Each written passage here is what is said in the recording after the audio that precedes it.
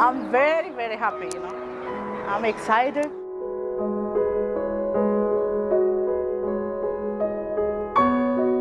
Some days she would go to her job as scheduled, and some days she would come to a Habitat job site where she would change her clothes, put on her grubby clothes, and put in her 500 hours of sweat equity to build the home. And today she surprised her children with that accomplishment.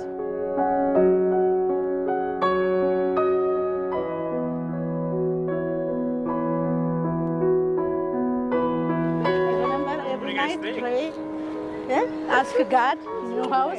That's why God gave you to this house. Okay? God is good. God is good. That's it. That feels good. They have been living in an overcrowded apartment that was in an unsafe area, and so for quite some time the parents have been concerned about letting their children play outside. But now they have a Habitat home where the kids can play in their big backyard outside.